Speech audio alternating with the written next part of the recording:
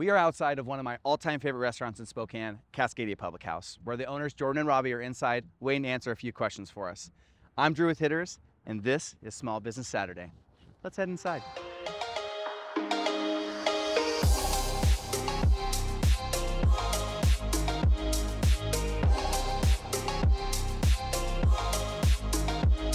So, my friends, let's dive right in. First question. What inspired you guys to open up your own restaurant? For me, I started in the industry when I was about 15.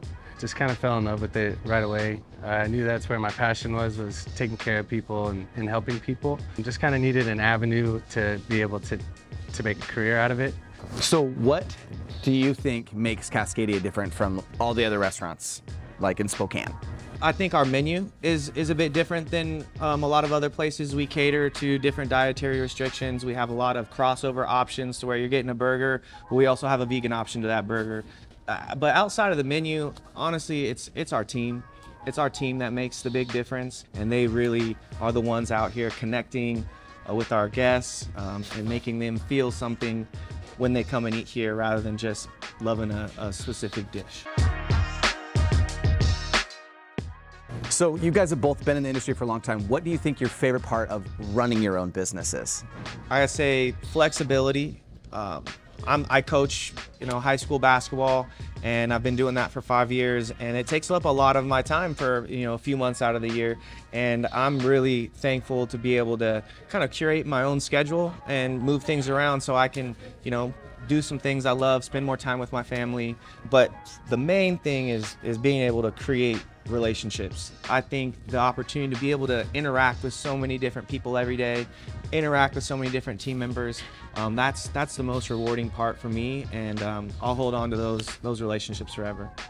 Owning something gives you a sense of pride, and I feel like a lot of connections have been made because of Cascadia.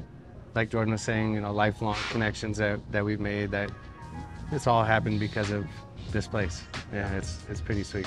So the next question kind of flows in with that one, and that is, what advice do you have for somebody looking to open their own small business, or even somebody who already has one and is just looking for advice from other small business owners?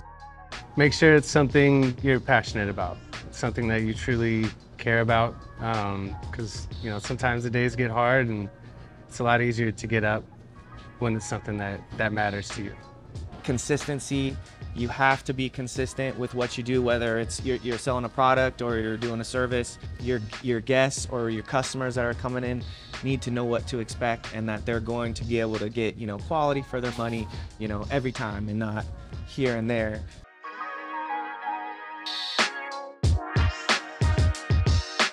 When it comes to locally owned restaurants, like I said, this is definitely one of my all-time favorites. Meeting up with my buddies, going on a little hot date, bringing my family. There's literally something for every occasion. So you guys have amazing food. I'm sure you eat here all the time.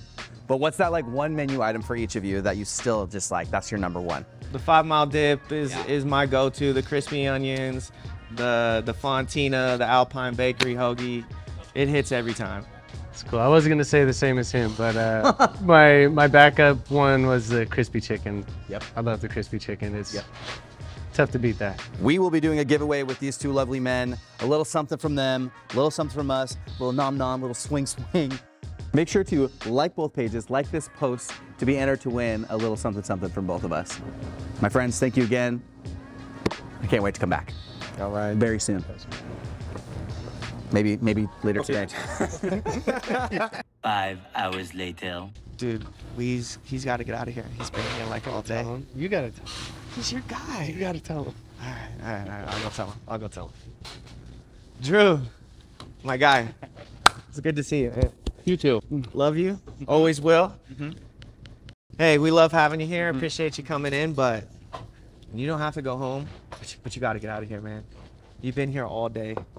It's time to go. We're closed, man. Okay. Yeah, it's time to leave. Yeah. You can come back tomorrow, though. Again? Okay. I felt bad. I don't know what to say. I felt bad. You did great. See ya.